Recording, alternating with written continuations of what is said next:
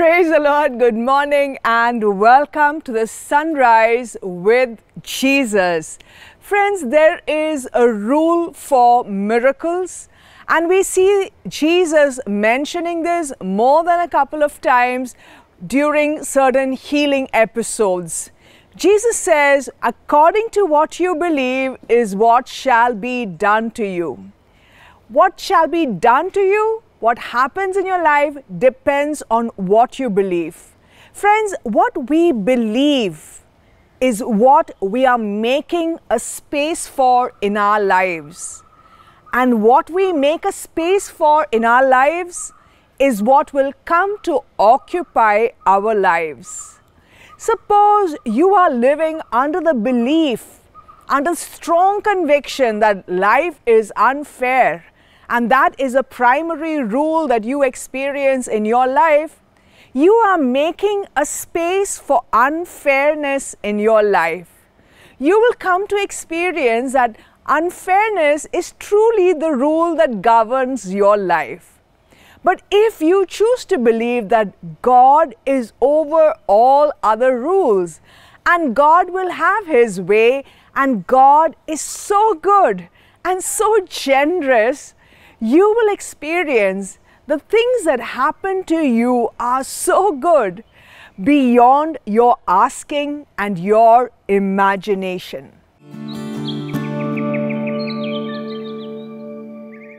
Friends, the reason for much of our sadness is the confusion that we all live under.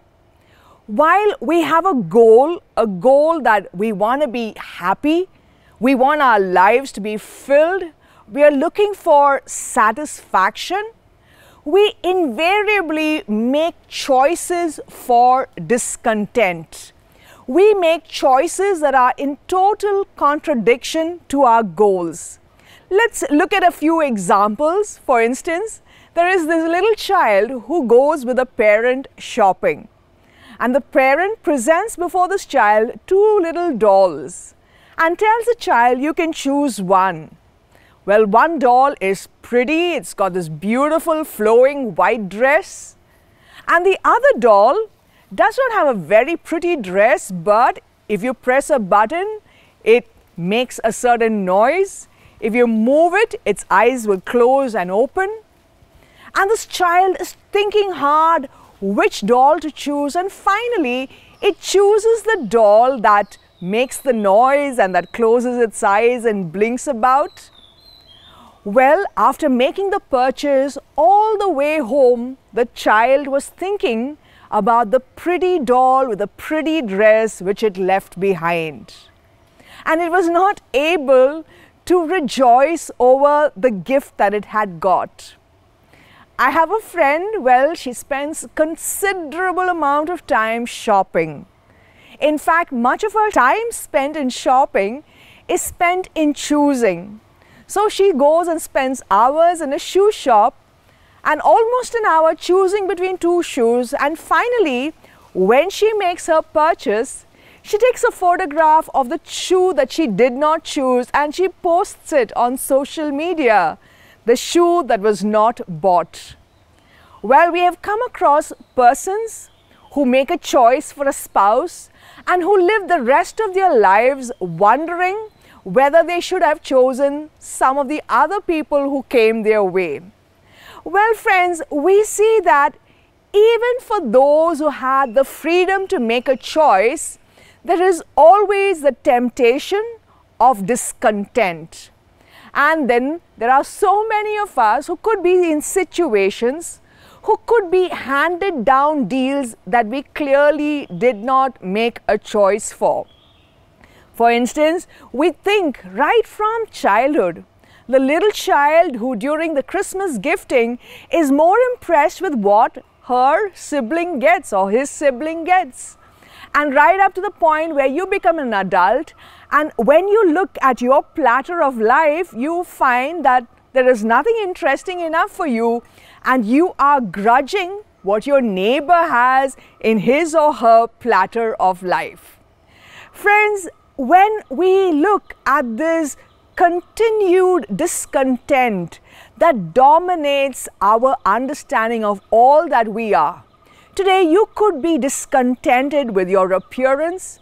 You could be discontented with the people in your life. You could be discontented with the opportunities that were allowed to you. You could be discontented with the successes you were given. Well, friends, when we look at this plague of discontent that is there in our society and in each one of us, we must realize discontent is the sure ingredient of anyone who has become a failure in life. Friends, why is discontent dangerous? For one thing is, you lose the talent that is yours. You lose the joy of what you have and who you are. We remember that child who could not rejoice, who could not celebrate the gift she had because she was only thinking of what she did not have. Secondly, discontent becomes like a cancer, transforming us into toxic persons. When we are discontented, we are sad. When we are so sad and this sadness is coupled with discontent, we slip into being sarcastic and toxic people who live with an exaggerated victim complex throughout our lives. And finally, because of our discontent and our failure to cherish and play the role that we have been assigned to in our life, a lot of good does not happen. Friends, we have been sent into the world with a mission, with a certain great quantity of good and a certain indispensable role where we are. And when we despise what we are, when we despise what we have, we neglect what we are meant to do and we fail to do the good that we do. And St. Paul highlights this beautifully in the letter that he writes to the Corinthians, the first letter to the Corinthians, chapter 12, verse 10. And he is talking about how we all are one body, though we are different parts of it.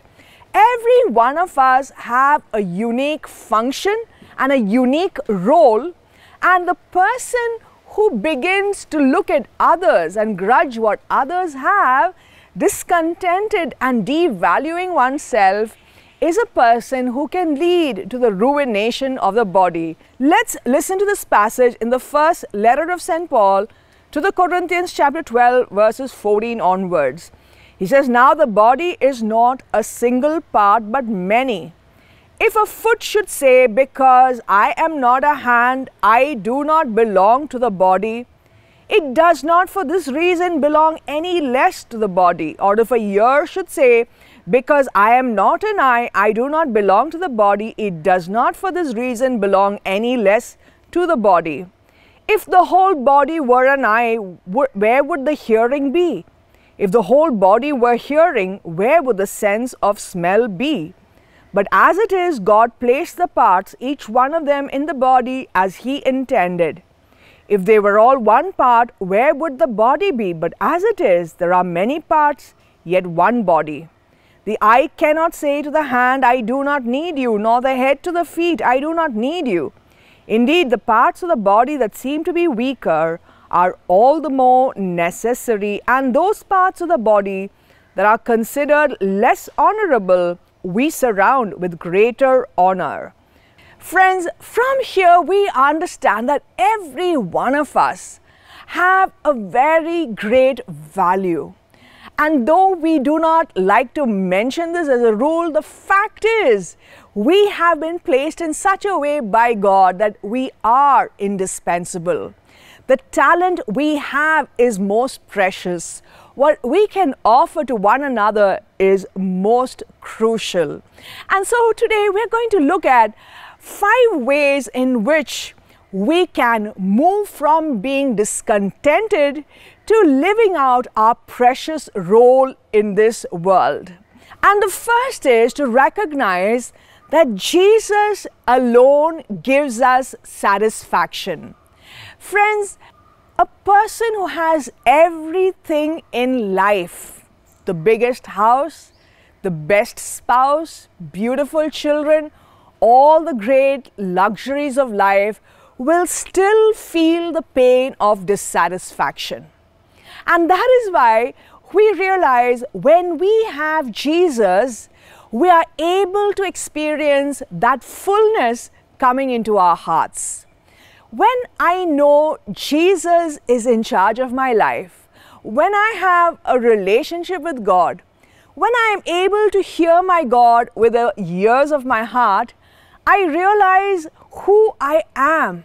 I realize what is my vocation. And then I realize I no longer need to look at someone else and compare myself.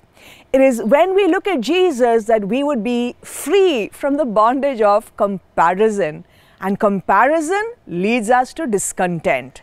Secondly, we must recognize that whoever we are, whatever our appearances may be, whatever our talents and our roles may be, there will always be people who scoff at us, who devalue us. But we must ensure we are not among them. Not one of us should ever look down on ourselves. You should not look down at yourself because of your complexion or your features or your height or your talents or your little challenges or even what job you are doing. Whatever you are doing, wherever you are, with whomever you've been placed in life, let us know you need to be able to treat yourself with that honor and that dignity and that joy of being the special person God has created you to be. And from here we go to the third point, and that is seek to know your unique vocation. Seek to discover your unique value. Discover the mystery that you are. And friends, it is only when you go to God that you will recognize that. Because God knows how precious you are. It is when we wait in prayer that we will realize how precious, how blessed each of us is. And from here we see the fourth exercise we need to take up is to offer thanksgiving. Be grateful for who you are, for who you have in your life, and for what you are doing. And all that is a part of the person that is you. Friends, generously, constantly give praise and thanksgiving to God for the gift of you. And finally, pursue love. Seek to offer yourself in service to the others. Friends, the one key to sadness is to seek our own good.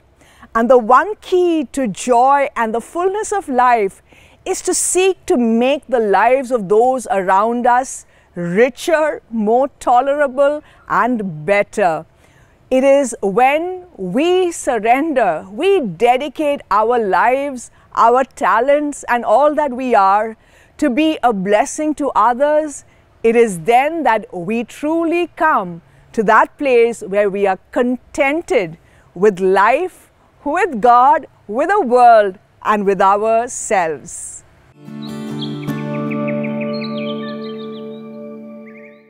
My dear sisters and brothers, even at the face of impossible situations in life, even at the face of tragedies, even when everything looks dark, even when everything looks impossible, you and I shall know God is there. I am the way, Jesus said. I am the way. At every moment, when we understand we are stuck, the way is closed, the Lord is standing before us to tell us, I am the way, I am the way. And I take Him as my way. I abandon my life to Him. I remember a couple came here and they were very sad. They said they had no child. And they went to a doctor.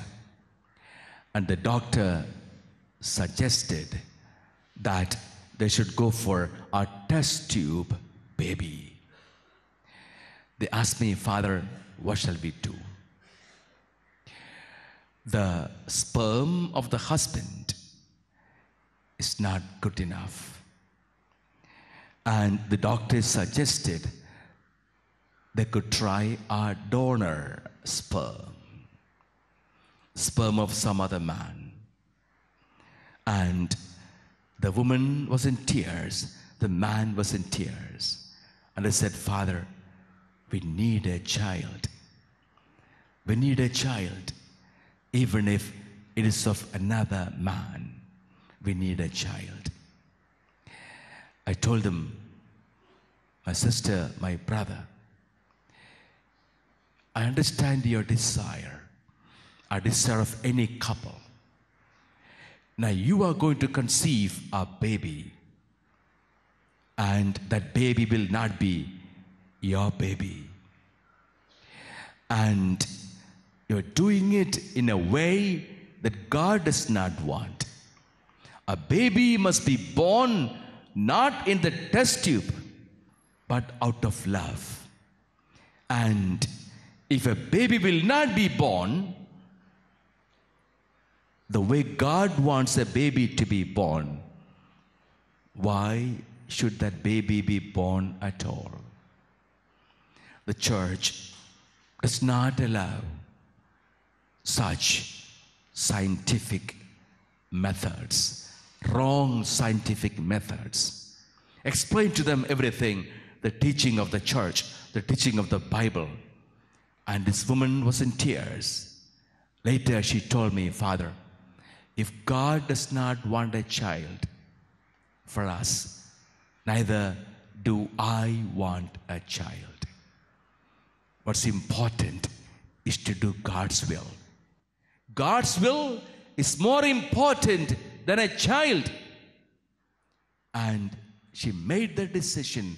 She canceled her appointment with the doctor. You know, today there are any amount of doctors doing this. She said, no, if God does not want to give me a child, I don't want to take that child from the hands of a doctor. No, life is to be given by God. What God does not give me, I do not want to stand before a man to take. No. And they adopted a child. And today they're a wonderful family, and they're living a happy life, witnessing to God's salvation. Hallelujah. Hallelujah. Hallelujah. Hallelujah.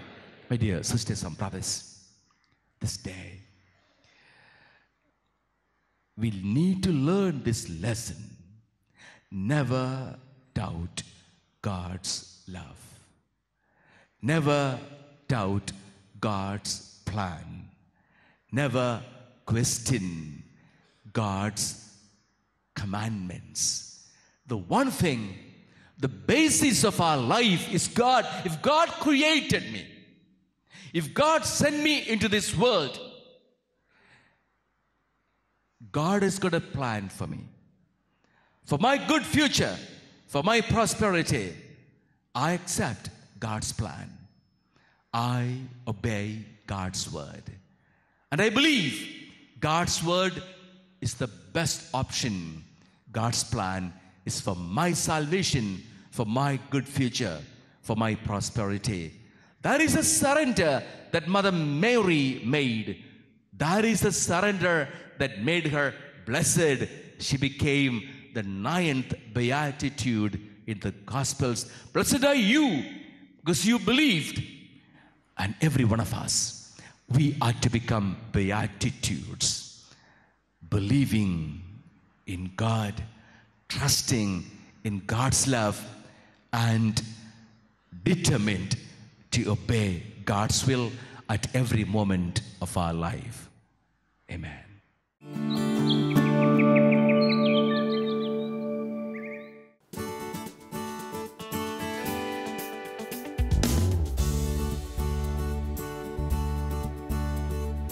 Open the eyes of my heart, Lord. Open the eyes of my heart.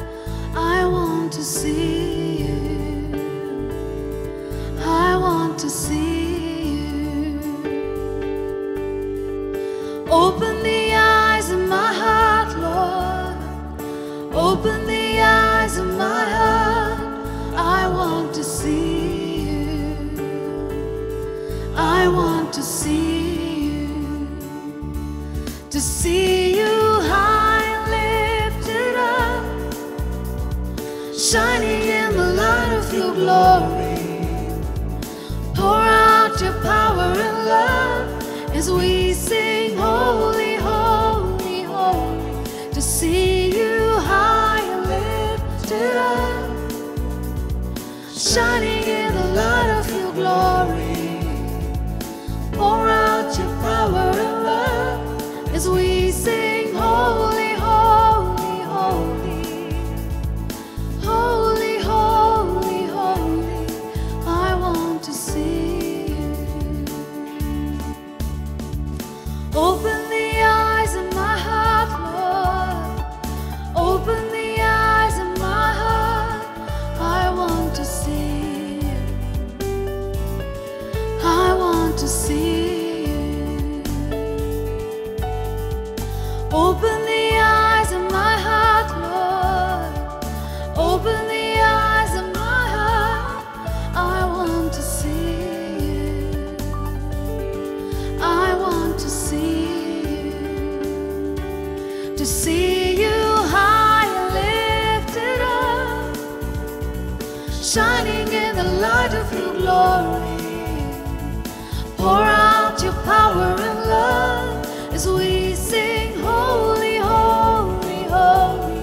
To see you high and lifted up, shining in the light of your glory. Pour out your power and love as we sing holy, holy, holy. Holy, holy, holy. I want to see you. Holy, holy, holy. Holy, holy, holy. Holy, holy, holy. I want to see you. Holy, holy, holy. Holy, holy, holy. Holy, holy, holy. I want to see you. I want to see you. We want to see you. Thank you, Lord. We praise you. We bless you. We give you glory. We worship, exalt you.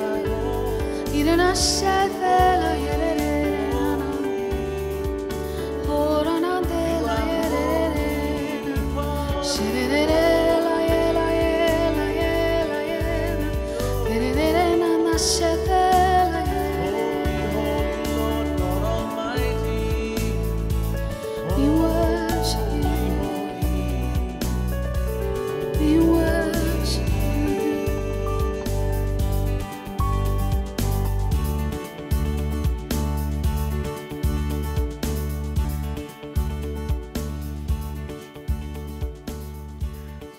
Welcome and praise the Lord, dear brothers and sisters, into the presence of the Lord. This song always takes me to Isaiah chapter 6. It's the year King Uzziah had died, and Israel was without a king, and there was great mourning in the nation. And Isaiah goes into the sanctuary of God to mourn the loss of a king. But to his amazement, he sees that the Lord is King of Israel. And that beautiful vision and description of the presence of the Lord goes from there, where he says that the seraphims and how they worship the Lord in reverence and awe, and that the threshold shuddered because the Lord was pacing up and down with his long trail. And everyone was crying out, "Holy, holy, holy, Lord God of hosts." And then Isaiah realizes what a sinful man he is, and he says to the Lord, "Take the amber from the altar, Lord, and cleanse my lips." That is what the presence of the Lord does to us. And so often, we don't realize whose presence we're in. We're so used to the Lord in the monstrance and often forget the majesty and the beauty and the glory of the Lord who is here. So this morning, we're singing, "Open the eyes of our hearts, Lord," to come to be in awe of His presence and love once again. So let's just sing that rephrase, "Holy, holy, holy," with all the saints, with Our Lady, and with the angels, as it perpetually happens in heaven, as they join us here right now.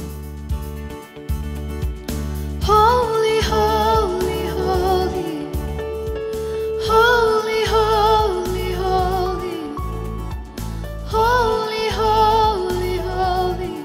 I want to see you. Holy, holy, holy. Holy, holy, holy. Holy, holy, holy. I want to see you. Holy, holy, holy. Lord, you are. Yes, you are. I want to see you. Yes, I want to see you. I want to worship you. I want to love you. I want to thank you.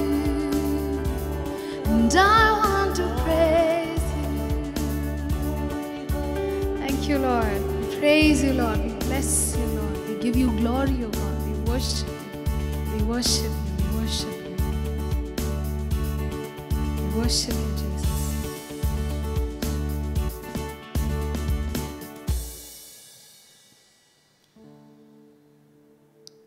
Today the Lord speaks to us from Isaiah 41, a very familiar, often quoted scripture.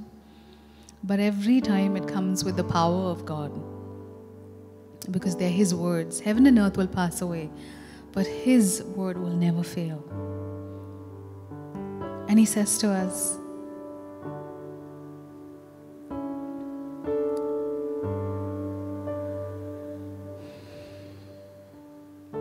"Do not fear. I am with you.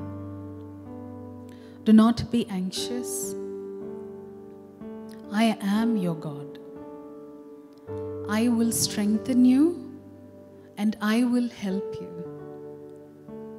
And I will uphold you with my victorious right hand."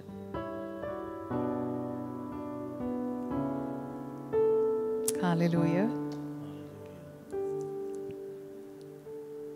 So this is what the Lord wants to deposit in our hearts and over our minds today. Do not be fear. Do not be anxious about anything. But that we're invited to know that He will strengthen us and He will help us and He will uphold us.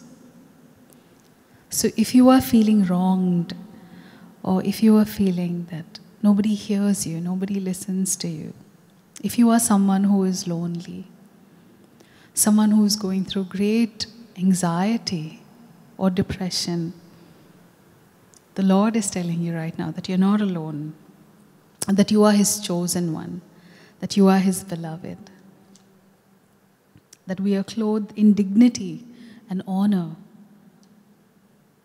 and that He sings the melody as He promises in Zephaniah 3:17. It says, "The Lord is a mighty warrior and He is in our midst and He sings over us with songs of gladness," He says, songs of gladness as in the days of festivities.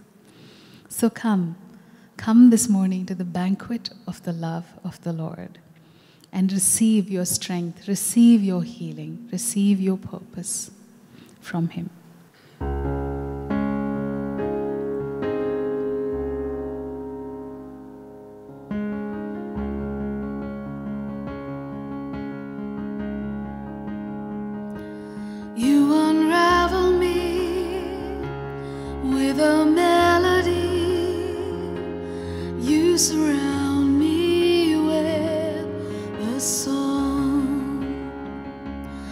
of deliverance from my enemies,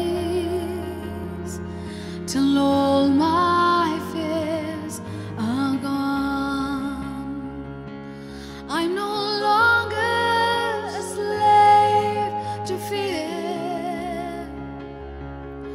I am a child of God. I'm no longer a slave to fear. I am a child of God. From my mother's womb, you have chosen me. Love has called my name. I've been born again into a family. Your blood flows through my veins. I'm no longer a slave to fear. I am a child of God. I'm no longer a slave to fear. I am a child of God. Let's all just bow down and receive the Lord's blessing and receive the Lord's strength, His power, His anointing right now.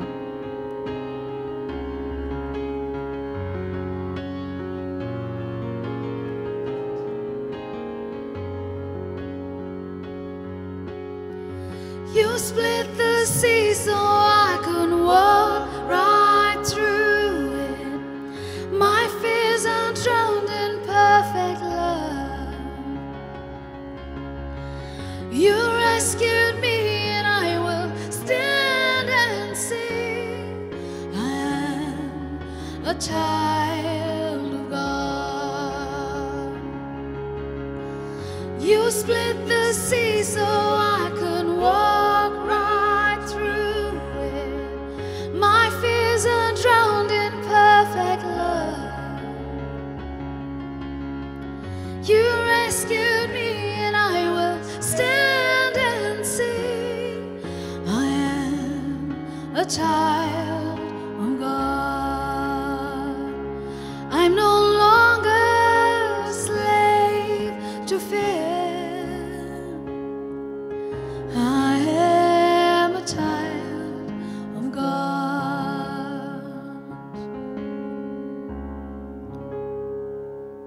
O sacrament most holy, O sacrament divine, all praise and all thanksgiving be every moment thine.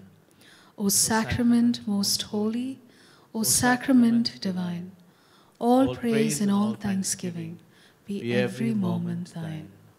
O sacrament divine, all praise and all thanksgiving be every moment thine.